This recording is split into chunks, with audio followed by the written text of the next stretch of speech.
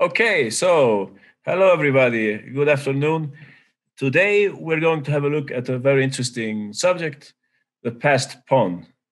I think it's one of the most intriguing strategy subjects, which can also become very tactical. I mean, the further the passed pawn gets, the more tactics come up in the position. But we will look at the passed pawn from a I would say from a mainly strategical perspective. But of course, there will also be a lot of tactical considerations in these examples. And as a warm up, I wanted to show a position that I played myself the other day in a blitz game. I happened to end up in this position with the white pieces, and I will simply ask you to send me white's best move here. If you can send me white's best move, and perhaps you would like to add a little variation. So white to play, try to find the best way to go with the white pieces. 2 minutes.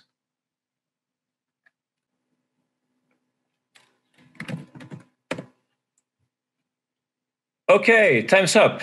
I got a few right answers here.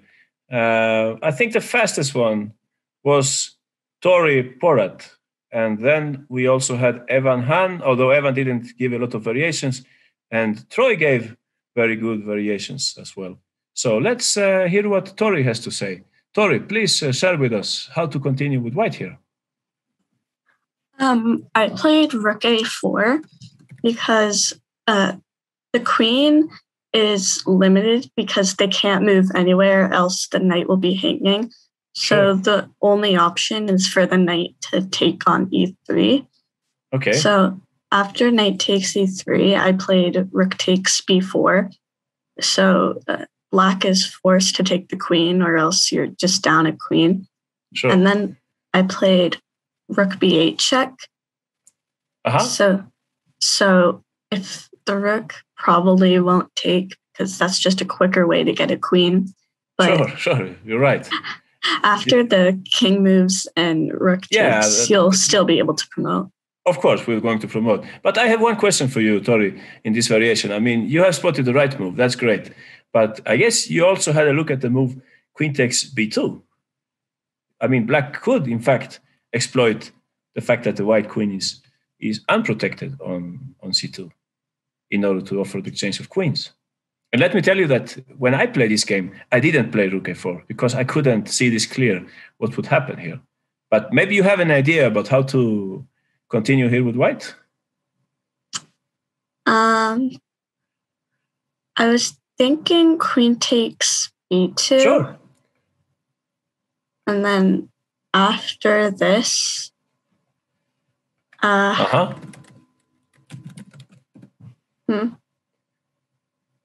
Yeah, some of your fellow students, they already have some ideas here.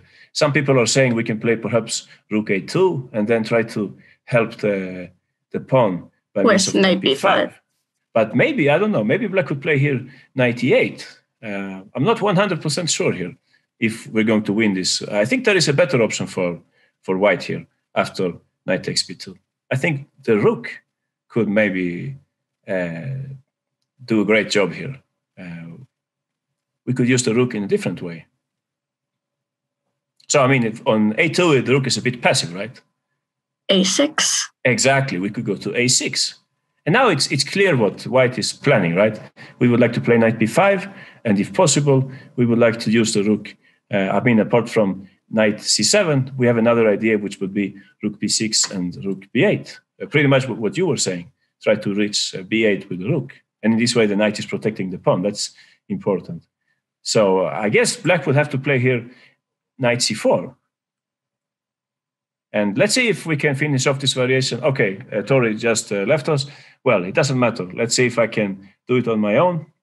I think white should play now knight b5. As you can see, there is the threat of knight c7. Black is basically forced to play knight e8. Please notice that if black takes on e3, there is no reason for us to play knight c7. Then black could perhaps sacrifice, right? He could sack the exchange here. So much better for us is just to take back on e3.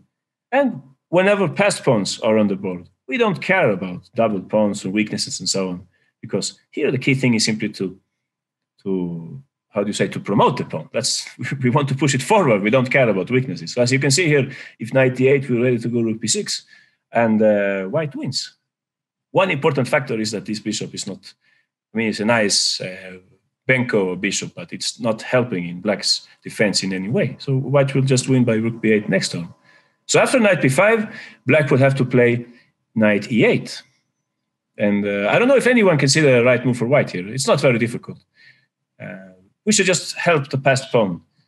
Aha, Troy found it. Excellent, Troy. You can share with us, Troy, the move so that everybody can hear what you have noticed here. Well, we need to get our rook to b6, so knight d2, removing the defender of b6 with... Exactly. Yeah. We're removing the defender of the b6 square. So whatever black plays here, let's say knight takes d2, you will simply take play. It. Yeah. Yeah, we just take it. We don't, like I was saying, we're not interested in mixing things up here. Rook b6, perhaps there might be some sacrifice. I don't know. Why on earth should we bother with that? We just take back, and as Troy is saying, rook b6 is coming up. Black can simply resign here. Okay, so I wanted to show you this example so that you feel the power of the passed pawn. In this sense, white should just try to help that passed pawn with all his pieces. Try to make it advance one more step. Obviously, it's already on the 7th rank. And for this reason, you should play rook a4 here. And I also picked this example because I failed myself. Okay, it was a blitz game, but still, I played in the game bishop c1. My opponent played knight b6, and I had to struggle here to win the game. But rook a4 would have been winning on the spot. So it's very important to understand, as soon as you have a passed pawn, try to remove the defenders of the passed pawn. Fight against the defenders of the passed pawn.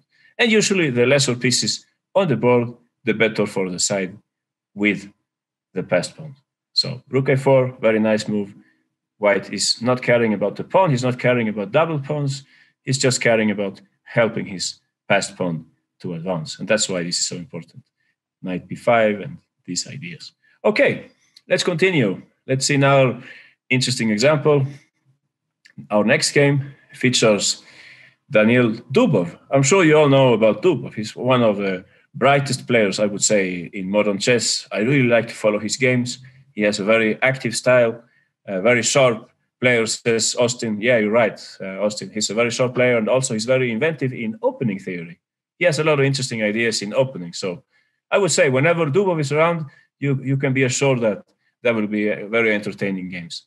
And here we have one example. This is from the Russian Championship last year. As you can see, white, it's a messy position, I know, but white has a passed pawn. That's important to notice. We have this pawn on d5. And there are other features in this position. Yeah, you can say that black also has a passed pawn, but it's probably not very powerful. It's easy for white to pick that pawn up. So I will not ask you for the best move in the position because it was not played in the game, perhaps. I will simply ask you, what do you think Dubov played here? So 2 minutes, send me what you think is white's most interesting choice here. And if you like, you can just write some comment as well, some explanation why you like this move. So send me the move you like most for white.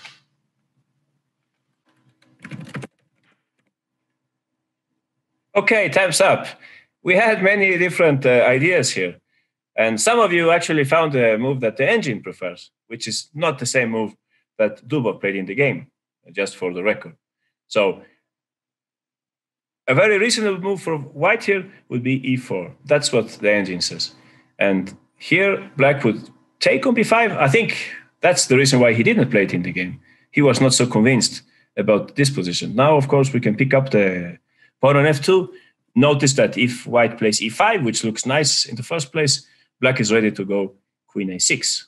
So that's important to understand that black also has his threats here in this position. So rook takes f2, black would have to move away his queen. I guess he will go to a6 in order to win time. And after knight e3, what black could try to play here, taking into account also that the knight is hanging, is knight d7. So this is a good idea for the player who's playing against the passed pawn. Try to block it. So in the best of worlds, the knight could go to e5. Okay, Arnav says rook c8, but then I don't know, maybe you will have trouble with bishop h3, or that doesn't matter. Well, maybe, yeah, you're right. Maybe you can play rook c8 as well. But anyway, as a general plan here, knight e7 would make sense. Try to bring the knight to e5. The computer likes this position very much for white, but in the game, Dubov found another idea for white. So let's listen to Sarvagna Velidandla. Please, Sarvagna, share with us which move do you like for white here? I was thinking about d6, knight b6. Sure, d6, we're pushing the passed pawn, and also we're preparing to go knight b6. Then there is also a tactical detail. Maybe you saw it, Savagna. If I take on b5, I will actually lose a piece here. Why to play and win a piece, right? We have a simple tactic here. Knight as you can see, both these pieces are a bit loose, right? So I guess you could go knight b6, but even better would be perhaps the other way, right? If you want to attack them both at the same time. Oh, knight a3. Exactly. I think that's just winning for white. It's completely winning. Sometimes it's difficult for us humans to go backwards. We talked about that some other session. So you're right. d6 is what I think is the nicest move here, and that's what he played in the game. So after rook a8, he continued in the way that you said, knight b6. I also thought about the move rook d5. It looks nice. Sometimes when you push a pawn, you can immediately use the squares vacated by that pawn, like here, rook d5. But anyway, it's very clear-cut what he plays in the game. Knight b6.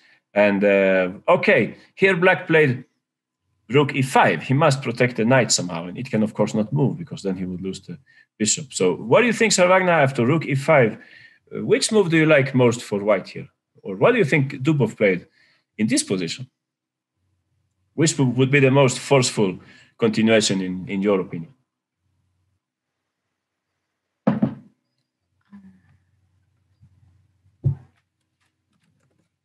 And I can tell you that many or several of your fellow students have found the right move here. Is it queen takes c5? Exactly, bravo. That's the right move. That's how he played. It's not only a very beautiful move, it's also a very strong move, because now Dubov is removing the defenders of the passed pawn. And as we will see soon, black will end up with a queen against rook and the bishop. And the queen is not, I mean, it's a good defender, but it's only one piece, while the rook and the bishop are two pieces. Well, we will come to that. Yeah, the engine likes knight takes d7, which is also possible to take that pawn. Black could take on b5, and white could not play bishop c6 here due to rook c5. So he would have to play something else. And for sure, white has an advantage here. But I like, of course, more what he played in the game. Dubov. Queen takes, rook takes, knight takes d7, queen g5. So which one of the rooks would you take here, Sarvagna? The c? Or actually, no, the rook on f8, d7. Okay, can you give an argument? Why would you take the rook on f8?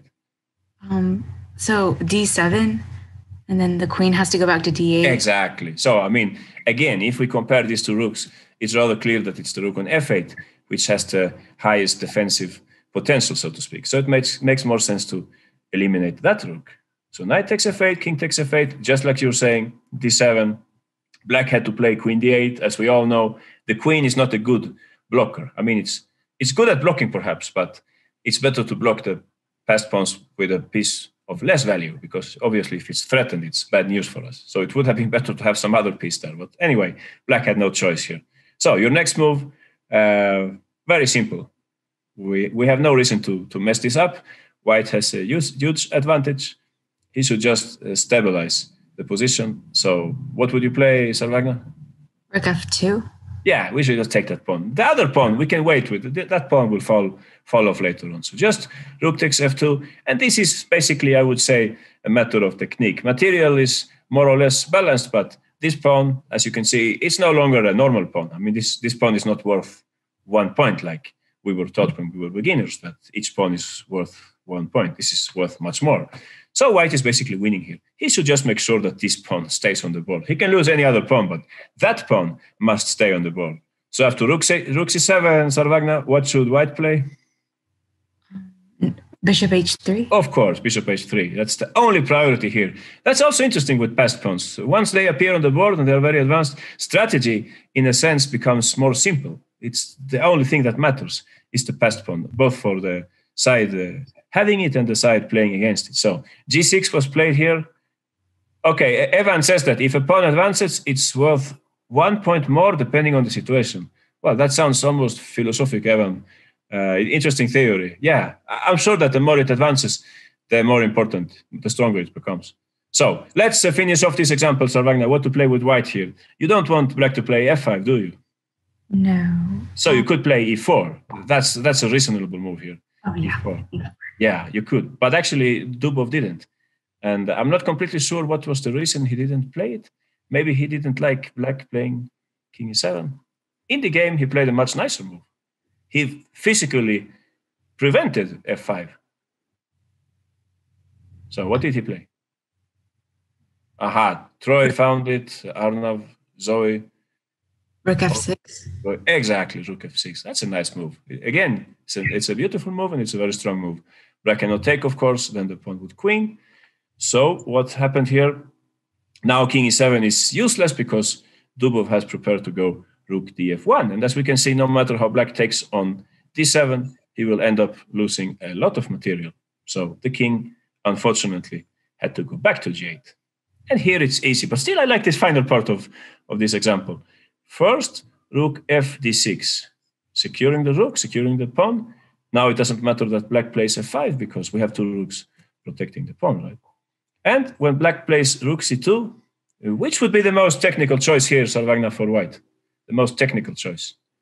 In order not to risk anything, what would you play? You can see that actually black has some distant dreams of creating a passed pawn.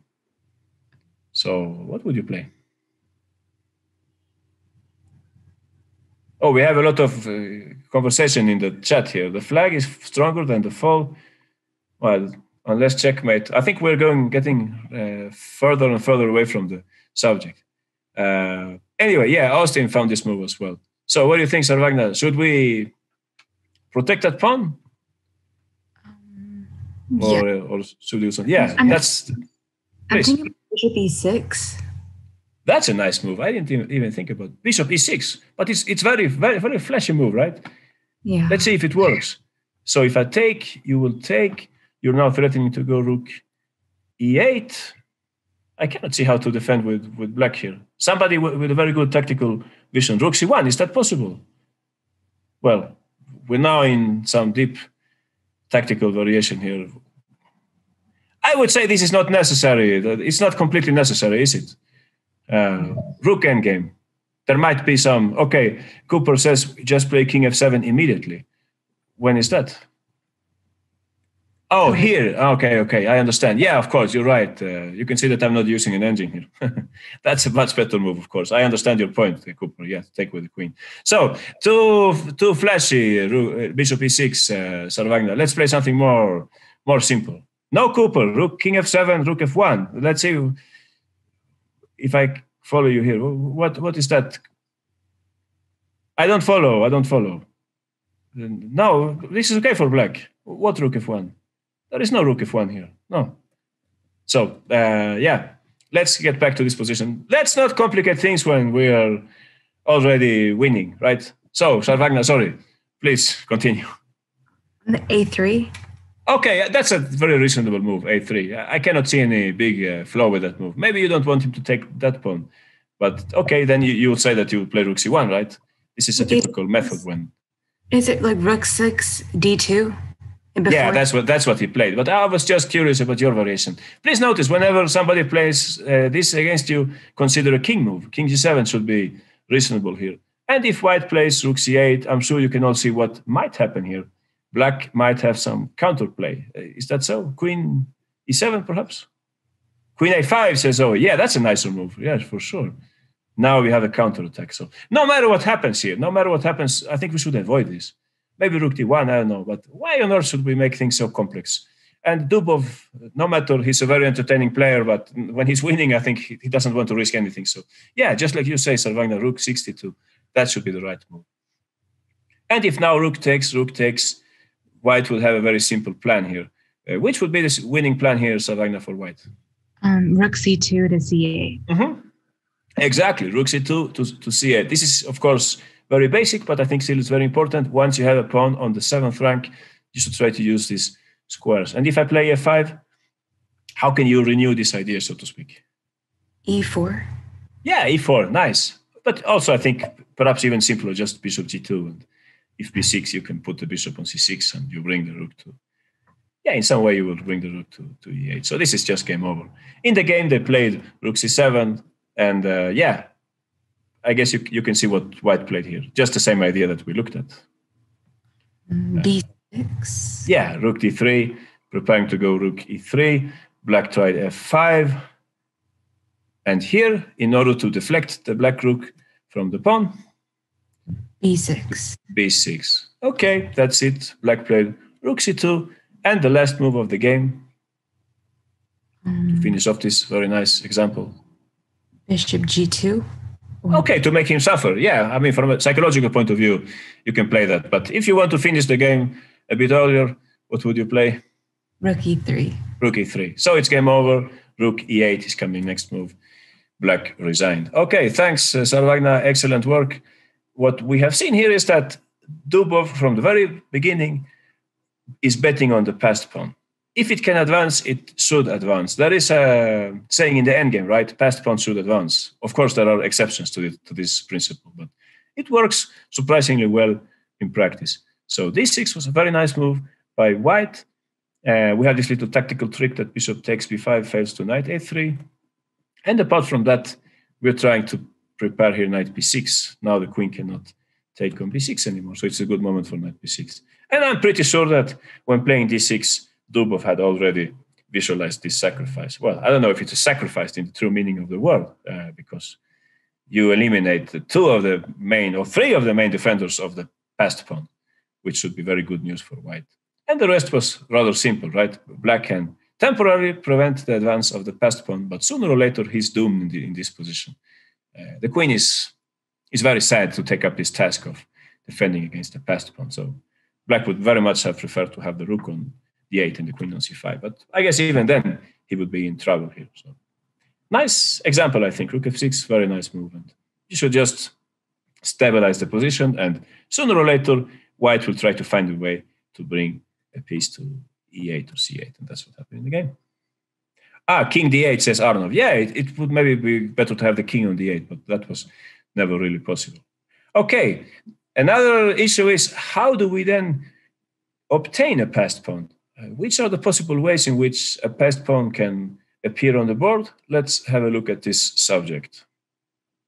Here we have, with the black pieces, a very strong player from India, Gukesh, a very impressive young player.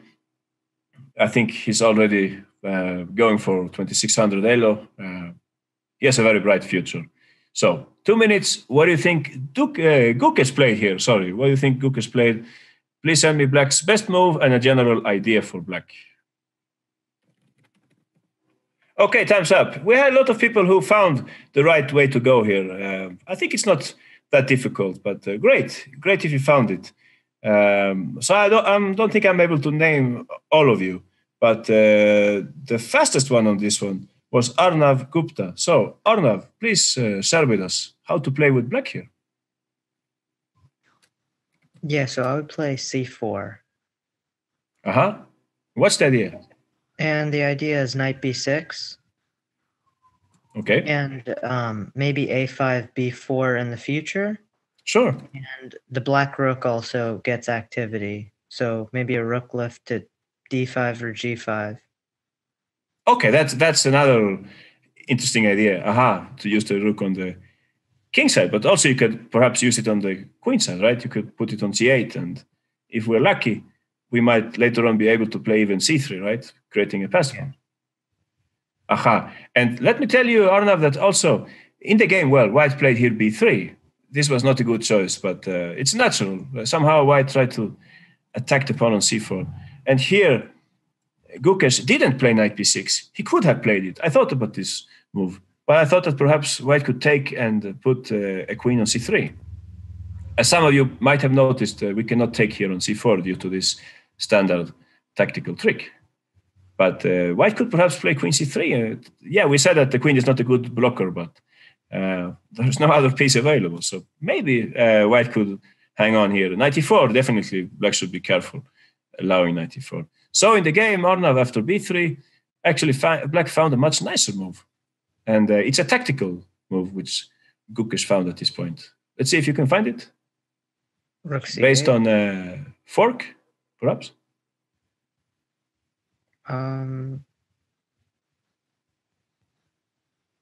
Like these pieces around here, they might be exposed to a fork from the black knight. Bishop F. Knight 95. Yeah, almost. I mean, 95 again. I think if you play that, it's perfectly possible. But somehow White would try to play Queen C3 here and block the pawn on C4. It's not the best blocker, but it's all we got. But there is a stronger move here. Aha, Aradia, Austin have found it. Ashish found it as well. Kevin found it. 5. Yeah, 95, exactly. That's how the game went. And here already White is in deep trouble.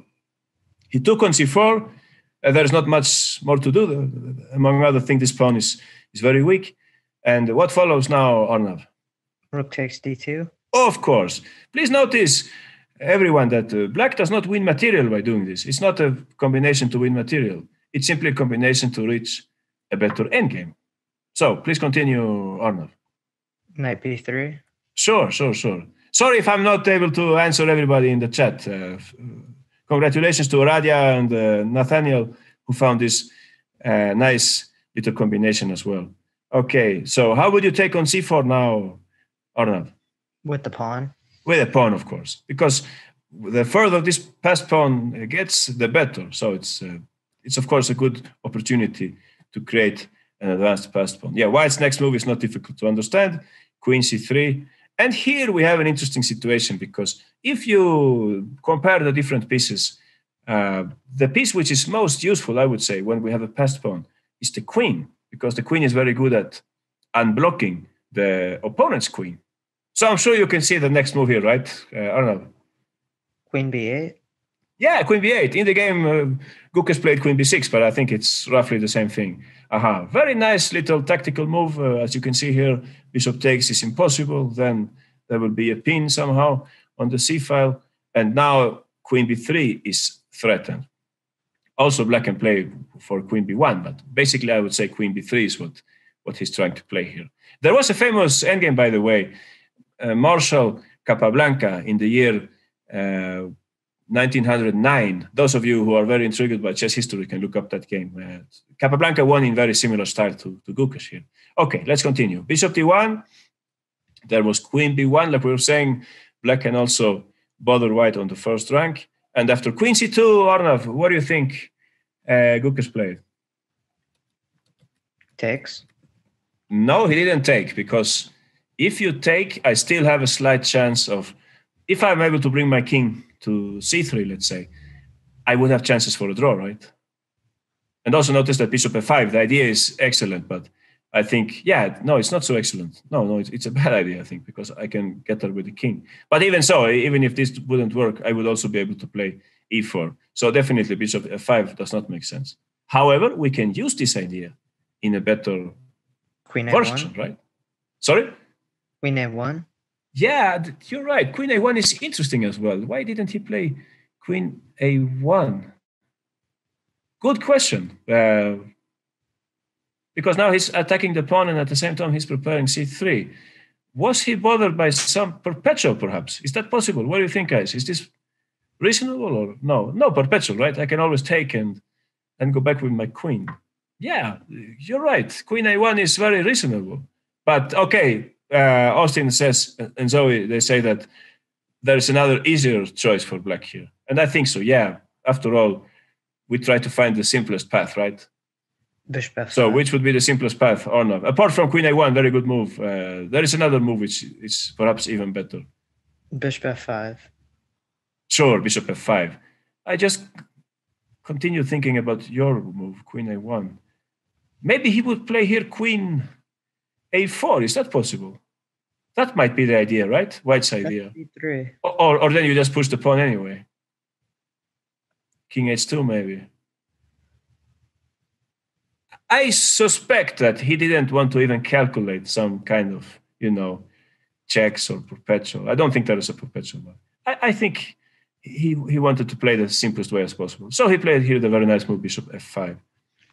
In this way, he's getting ready to take on b1. And as you know, when you have a bishop, it's important to try to cover the square on which the pawn will advance. So here, black is tactically winning, right? Yeah, no way white can prevent the march of the c pawn. So in the game, white played queen d2. I'm sure you can find black's next move here. Arnav, you don't want to create counterplay. Bishop. So you D3. don't play c3. Sorry? Bishop d3. Yeah, you could also play bishop d3. Yeah, you're completely right. Why didn't Kukes play that? Good question. Maybe king h2. And if you play c3, I mean, this is not something that I checked. I'm just thinking that perhaps would white have some chances for a draw here? No, I don't think so. No. But again, everything is relative, right? Perhaps black could win here, but why bother? Why bother? When we can play in a more practical way. Queen d3. Queen d3 is what he played in the game, exactly. And this, again, if we take bishop takes, again, there is no way white can prevent the march of the c pawn. So in the game, white played queen c1. And please continue, Arnav. c3. Sure, c3, of course. Now we're happy to advance that pawn. It's very close to queening. Bishop f3. There are many ways to win here, but the simplest one? Queen b1. Queen b1, exactly. Queen takes, bishop takes, and white resigned. So, very nice example. I think, yeah, thanks, Arnav, great work. I think that white cooperated here. He shouldn't have played b3. It was better to play something like knight f3, trying to bring the knight to d4, perhaps. He cooperated here by b3. But still, what I wanted to show you with this example was that when we have a pawn majority, the logical outcome or the logical plan whenever you have a pawn majority is to try to convert that pawn into a passed pawn, that majority into a passed pawn, sorry. So that's why we play here knight c5. Thanks to this little tactical trick, we are able to create a passed pawn. And unfortunately, white is not able to defend himself here. Please notice the importance of the queens. If the queens were not on the board, I would dare to say that with king f1 followed by king e1, white would be very close to a draw in this endgame. But the presence of queens favors very much the side who has a passed pawn, because the queen is very good at unblocking the fellow queen, the opponent's queen.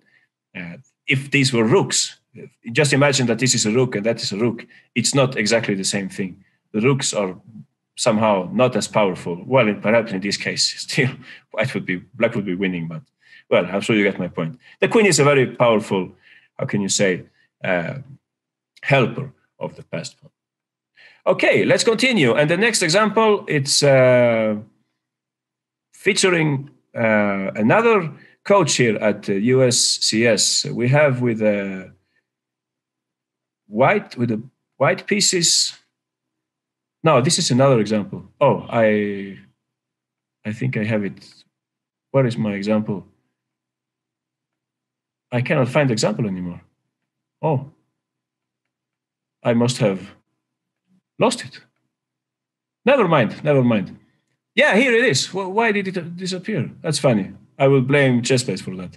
No, joking apart, here we have with the white pieces, Romain Edouard, very strong French grandmaster, playing with the white pieces. As you can see, again, we have the pawn majority, right? White has a pawn majority. So what do you think white played here? I cannot even ask this, with giving you time, because everybody knows the answer. So, Austin, you already replied. Austin, please share with us. What should white play here? Well, it's kind of simple because you already spoiled it, but I know. Yeah, it doesn't matter. So please go ahead, Austin. Yeah, I play c5. Of course, we play c5. And the grandmaster also played c5. What I wanted also you to notice here is that actually, yeah, white is kind of winning on this side, right? He has a big advantage on the queen side. But on the king side, we can see that the white king is slightly exposed. So black already notices here that he's in big trouble. And what do you think, Austin? Okay, I will unmute you again. What do you think, Austin, should we play with the black pieces here? So let's speak a little about how to defend against the passed pawn. Black's position is very difficult, but I mean, if you have this position on the board, if you're so unlucky to have this position on the board with the black pieces, what plan would you look for with the black pieces?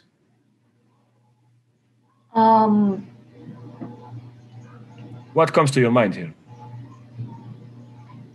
I would play bishop f5. Bishop e5. Bishop e5. Yeah, that's an interesting move. You're right. I guess white would play rook e1, and perhaps I can harass you later on. Let's say it's something like c6 and play a4 maybe. But I understand you. Bishop e5 is a possible move. But you could also consider the fact that the white king is slightly exposed, couldn't you? So what else comes to your mind here? Yeah, Arnav says this is kind of like King's Indian. I think it's a King's Indian, or no? Yeah. So, please, Austin is he unmuted. Okay, so Arnav says rook h5. Kelsey also says rook h5. Exactly, that's what black played in the game. Interestingly, the engine prefers here the move rook f7, but that would be depressive for any human being to play like that. What the engine has seen is that now, if white plays c6, then black can just take on c6. While in the game, after c5, rook h5, Eduard quickly played c6, which is the right move here. As you can see, he has a tactical point. Now, with the rook on h5, black cannot take on c6 because, yeah, it's simple tactics, right? Queen d5 and white wins. So after c6, things are getting really difficult for black. But in practical play, he's doing exactly the right thing here. Takes, and bishop takes h3. So now the strategy of this game is very simple. Yeah, white takes on h3. This is helpful in order to gain control of the light squares. And here, queen d5. Why do I say that strategy is simple here? Because white's only real plan is to advance this pawn. It can also be helped by the other pawn. At the same time, black's only plan is to attack the white king. There is no other reasonable plan for black. And if you check the result, this game ended actually with the least probable result. It ended in a draw. And we will see what happens in this game. So, what do you think black should play here? Anyone? What is logical for black here? Well, we're in check, Arnav. We have to take care of the check. So, anyone, what should black play here? You can just write in the chat. Okay, Aradia says king h8. Exactly. Please don't play queen f7 here. That's a complete misunderstanding of the position. In that case, of course, white won't rush with a c pawn. He will rather play a4, making sure that these two pawns can advance together. And maybe at some other occasion we can talk about connected passed pawns. That's another fascinating story, connected passed pawns. You can sacrifice pieces and even rooks in order to get connected passed pawns. And here, white didn't sacrifice, well, a pawn he sacrificed, but it doesn't matter. Let's say rook h4 and b5, those pawns will just kill black in this endgame. So, of course, we have to play king h8. Zoe is saying, so why didn't white take on d6? Yeah, that's a good question. You have to ask Grandmaster Eduard next time you have a lesson with him.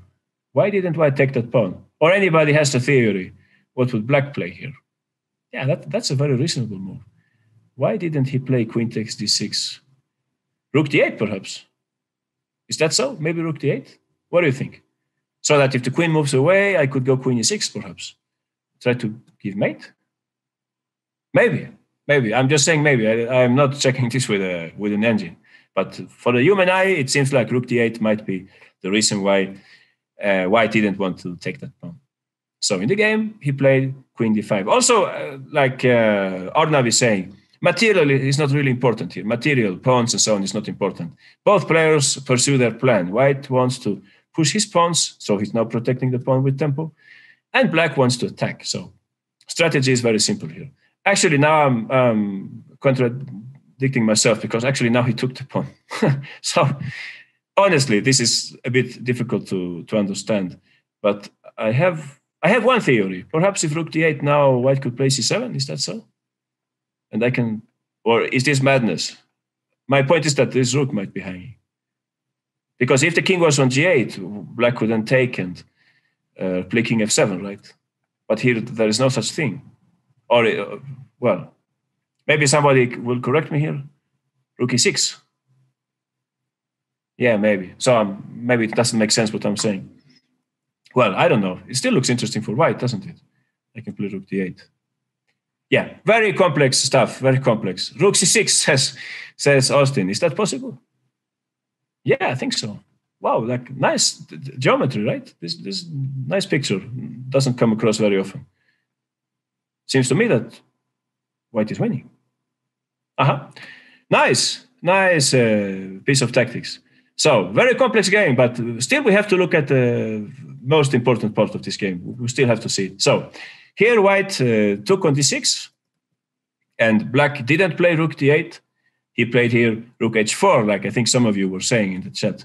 Yeah, that's a clever move, because now what black is trying to do is to play rook g4 and perhaps try to give mate on h5. Very complex, very complex. Maybe this explains why white didn't want to play c7 here. He played in the game rook fd1. Okay, this is a good move because white is bringing the last piece to the action, and also in Petrosian style, he's preferring to go rook king f1, king e2 at some moment. So, to be honest with you, white is completely winning here. And still, he didn't win the game and he almost lost it. Why did that happen? Because black came up with a very good move here. So at this point, 2 minutes, try to find black's best move, okay? Try to find, black is lost, but this happens to all of us. Sometimes we're lost and we still have to put up a fight, right? So please send me black's best chance in practice. Oh, bad news. Time's up and I didn't receive the right move here. Nobody sent me black's move in the game. Let me tell you that there is a very famous game by Petrosian. I didn't have the time to show you last time we had a Petrosian lecture. But there is a very famous game where Petrosian was faced by, he was playing a game against Hübner. Or maybe we looked at this game at some moment. Well, just to tell you very quickly, Petrosian had a pawn on a7 and white had a pawn on a6. White was preparing to invade along the b file. He was going to play something like rook b7 or rook b8, something like that. Petrosian noticed, okay, so Aradia found it. Only one to find this one is Aradia. And in that game which I'm telling you about, Hübner Petrosian did exactly the same thing that Aradia is now writing in the chat. So, your turn, Aradia. Please share with everybody what you have noticed here. Okay. Yeah, like when you started like talking about that, I immediately knew that's like h6, king h7, because I think it was the same thing like we looked at looked at it in that lecture. So would you play h6 or h5? Yeah, I guess both of them are good. Yeah, probably h5 actually. Sure, because in this way it might be helpful to have your rook protected, right, on g4. So yeah, but I don't think it's that much of a difference, but yeah. Well, if you say so, but I think it might be very, very important. Anyway, it doesn't matter. So I play c7. What would you play now, Aradia? Please continue. Yeah, so like now just king h7, and it's really hard to like do anything to like the defense on with the queen on e8 and rook on c8. I mean, what happens now if I play queen d8? Yeah, I was looking. I'm pretty sure queen e8. Wait, that blunders a rook. Just so that everybody understands this. I mean, this plan. Any other option? Any other idea for black here? Some people were saying e4, and I said, what if c7 and queen d8? Some people were saying g5, and I was saying, what happens if c7 and queen d8? So this plan wins every time almost for white. Only if we evacuate the 8th rank with our king, we're able to counter this plan. So that's why it's so important to play h5. And that's what Petrosian played against Hübner. And he won that. It's a very nice game that he won. If you're interested in chess history, please look up that game, Hübner-Petrosian. If I'm not mistaken, after Petrosian won that game, Hübner just retired from the match. It was a candidate match. And he just got, demoralized by losing that game because he was probably winning. Anyway, so Aradia said here, after c7, king h7, and if queen d8. So, did you make up your mind, Aradia? What would you play? You won't lose the rook on h4, right? We have to save that rook first. Yeah, so at rook g4.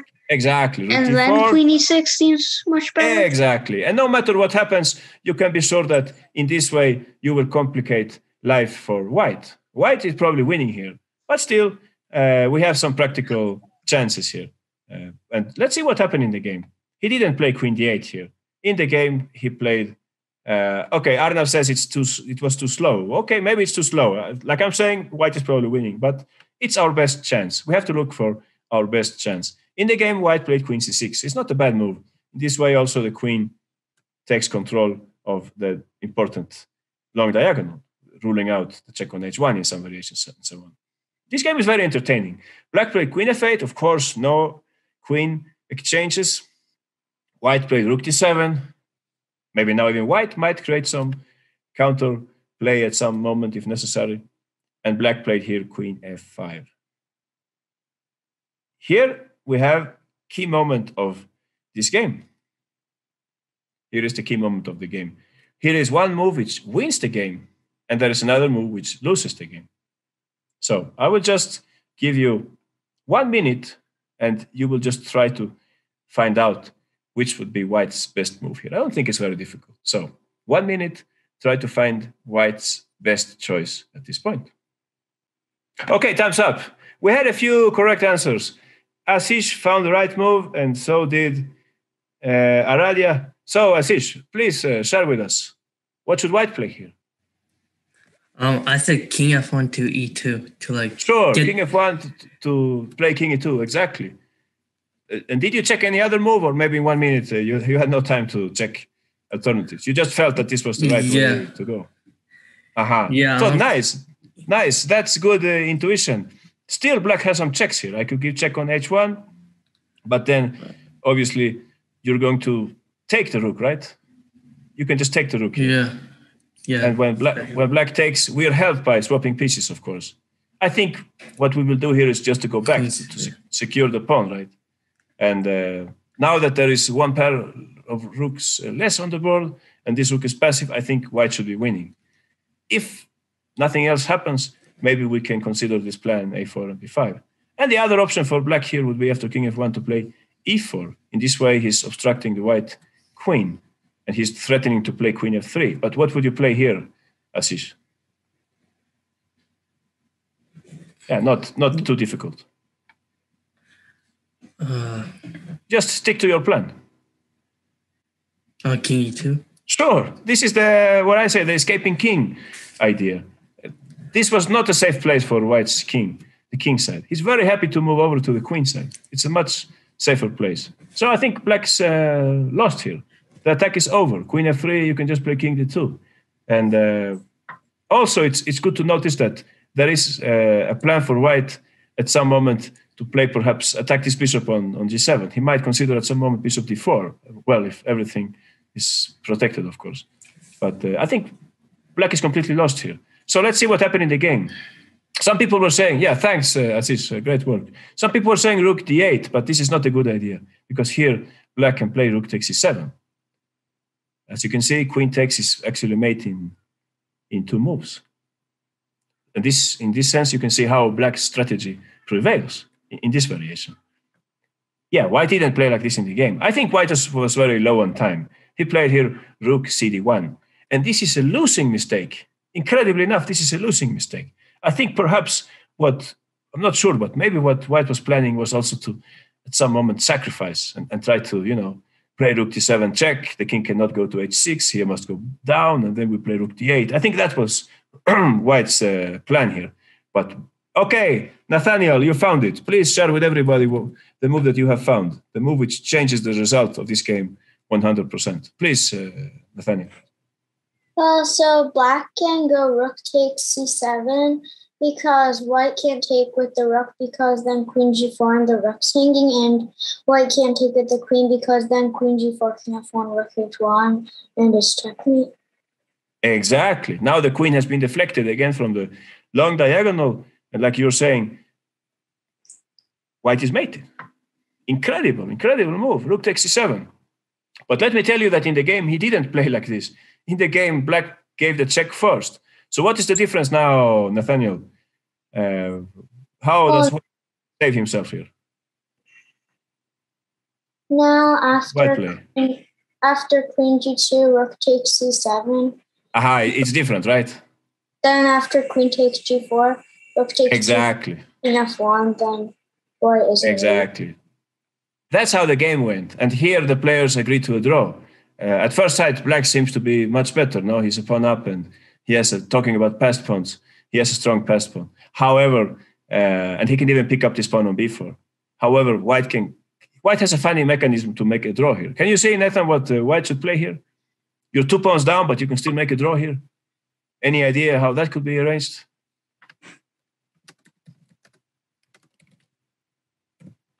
Okay, Aradia found this one. Nice.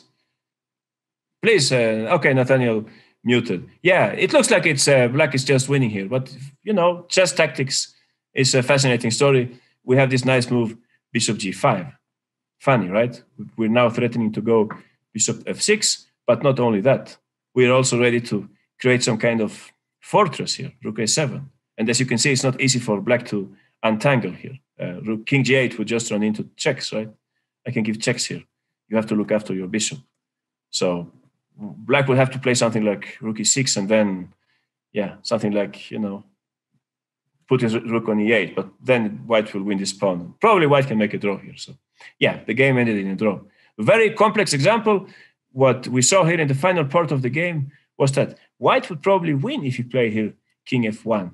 The black attack would come to an end, and the c-pawn should decide the game for white. But white made a big mistake here, rook cd1. And just like Nathaniel was explaining, rook takes c7 would have won the game. Fantastic move. With the idea that either we deflect the rook from the defense of that rook, or we deflect the queen from the defense of the h1 square. In the game, black noticed this idea, but he played it in a different way. He gave check first.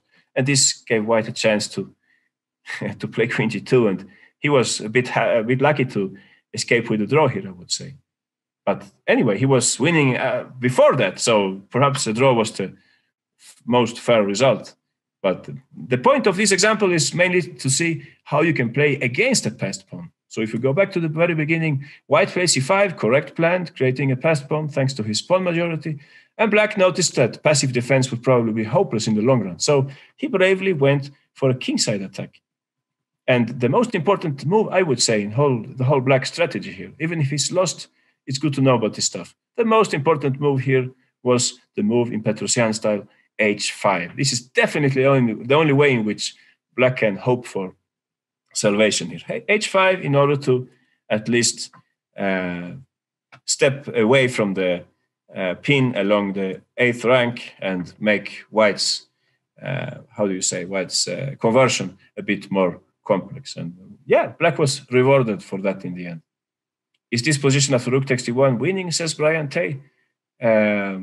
Like I was saying, this position is not winning. This is probably a draw. Like I'm saying, bishop g5 is a very nice drawing idea, fortress idea.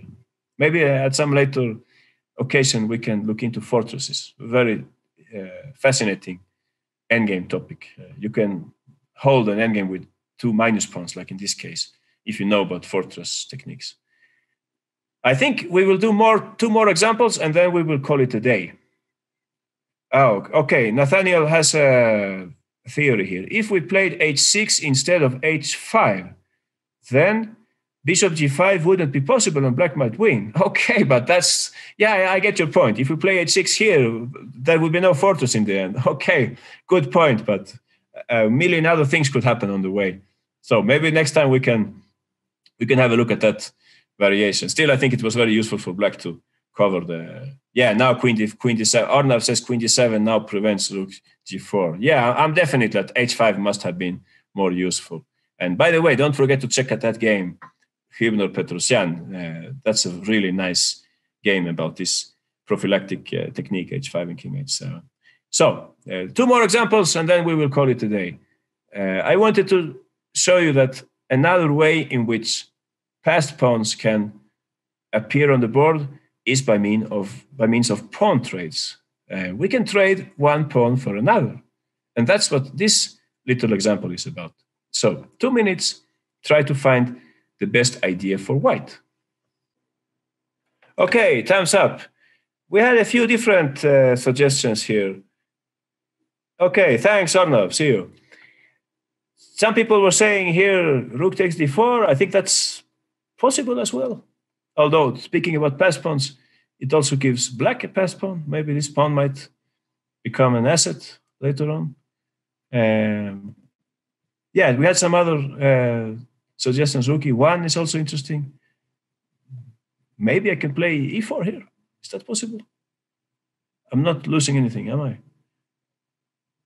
I think there is a better way to go. Let's listen to Kelsey Liu. Please, Kelsey, share with us. What would you play here with white? So d6 doesn't have much hope. And then black's king has a diagonal open. So you can play knight e3. And then after queen takes d6, queen b3, and queen takes b7 to create the passed pawn for the a pawn. Exactly. Now it's the a pawn. We had a passed pawn, right? Like you were saying, we had a passed pawn, the d pawn, but it was not that powerful, despite the fact that it's not blocked. It was difficult to advance it forward. However, just like you say, we can trade this pawn for the pawn on b7, and that makes it possible to create a very strong passed pawn on the a file. And I would also say that, generally speaking, the pawns on the, let's say, the further away from the center, the passed pawns, the stronger they are. More difficult for the opponent to organize the defense when the pawns are on the flanks, so to speak. So you're completely right, Kelsey. That's what happened in the game. Knight e3, and I think black made a mistake here. Black should have played here queen e6. Like Kelsey was saying, this diagonal is weak, so the queen should better stay there. Perhaps he didn't like the looks of taking on d4, but then black would take on d6, and I think still black would save this. Black would hold here by looking after this pawn on b7. But in the game, black took on d6, and that let white swap that pawn, regain the pawn here by queen takes b7. And this position is already very difficult for black. Please note that this knight on e3 is a great defensive knight. No mate on g2 ever, and also it keeps track of the important square on d1. So I think the computer gives a big advantage for white here, and in practice it's even more difficult for black. Let's see very quickly what happened.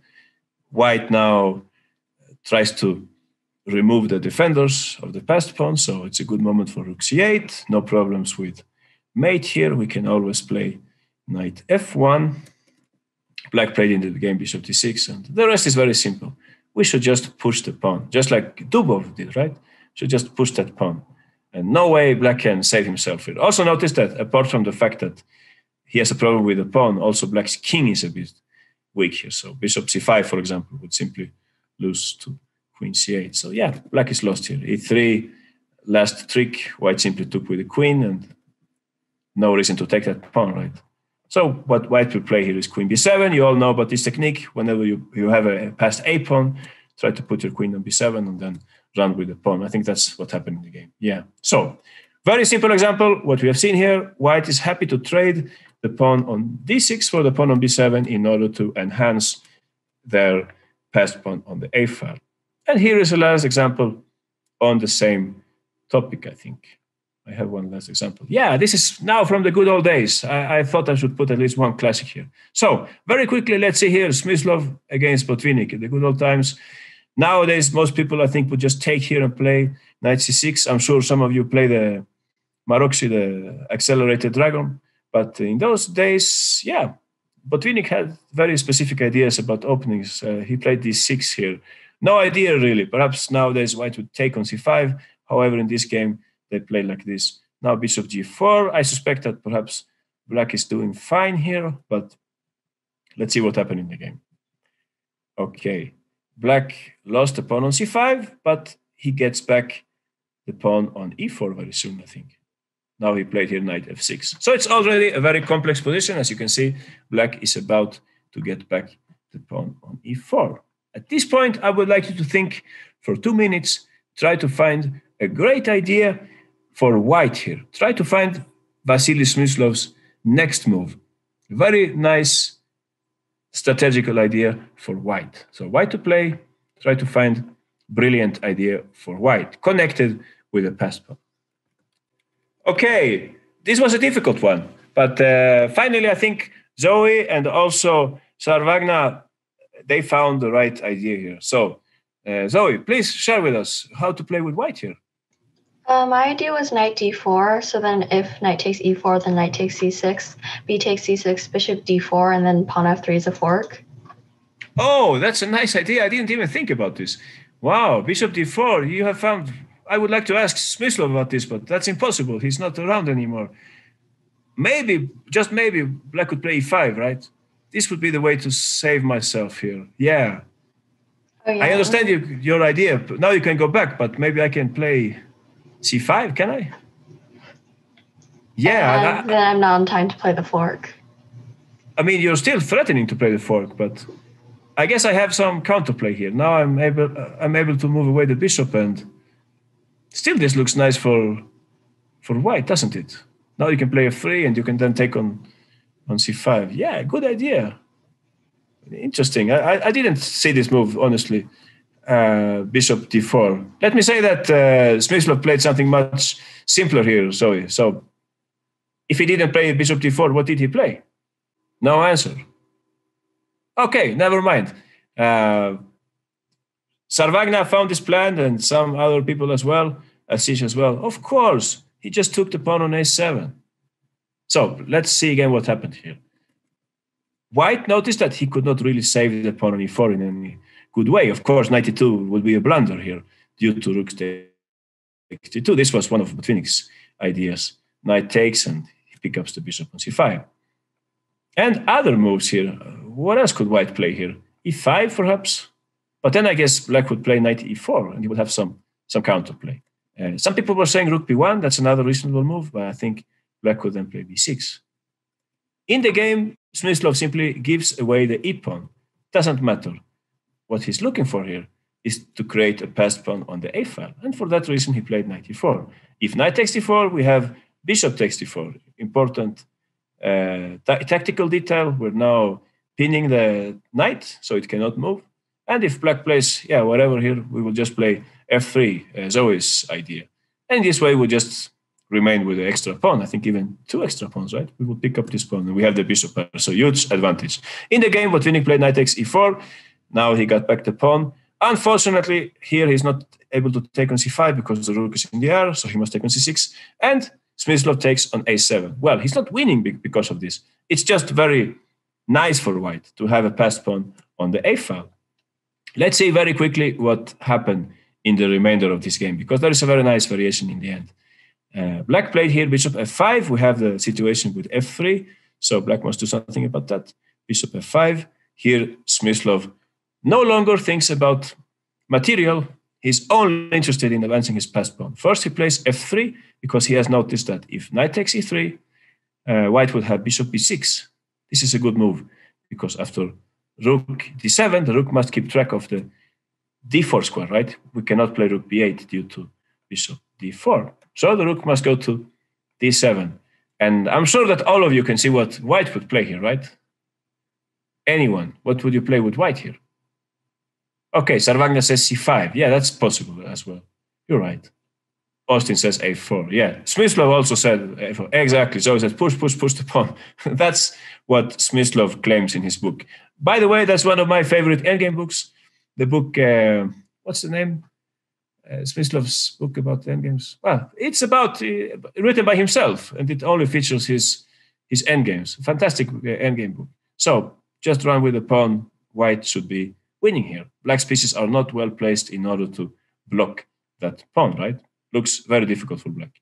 Let's see what happened in the game.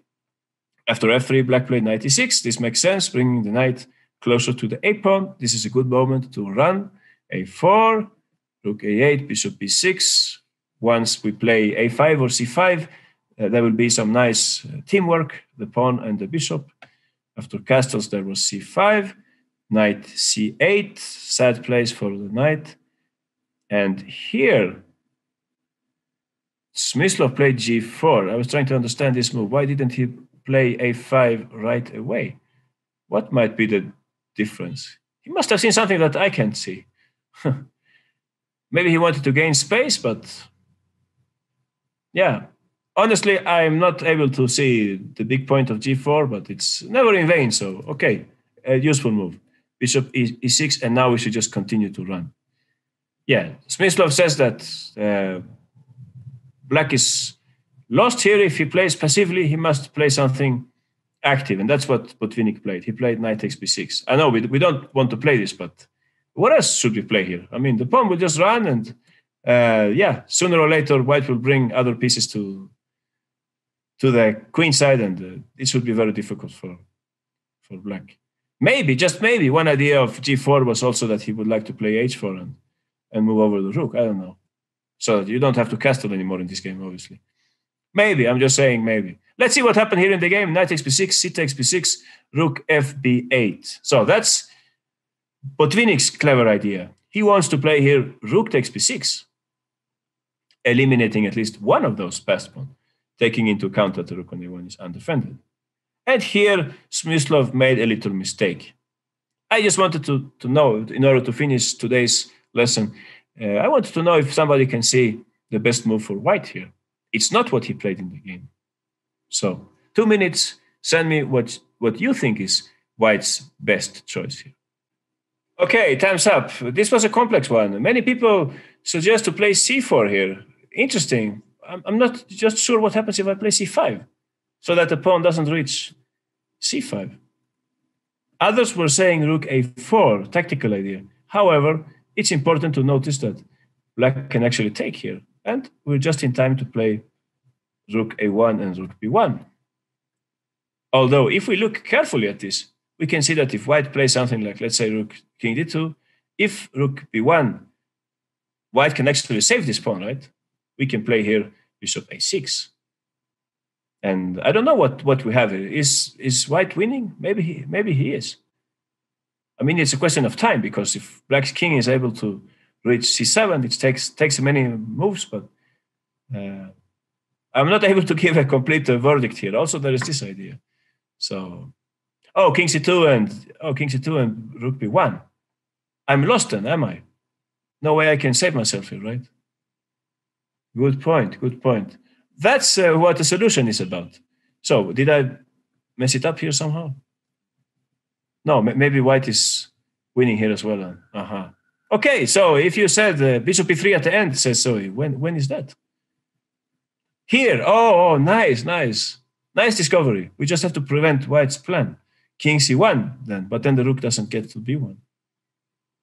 And perhaps run with the king now. Run, try to reach the pawn. Who knows? Interesting variation. In the game, just for the record, Smyslov played here bishop d3. And it's basically the same idea.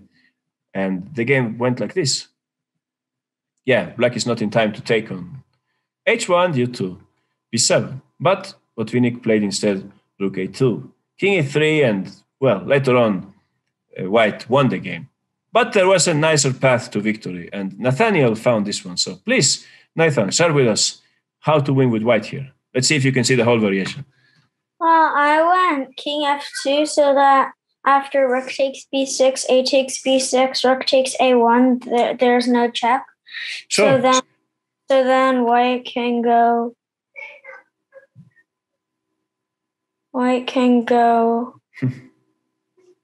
It's very similar to the other variation that we looked at. Oh, Zoe says bishop e5. Is that possible? Nice. But I can play rook a2 and rook b2, right?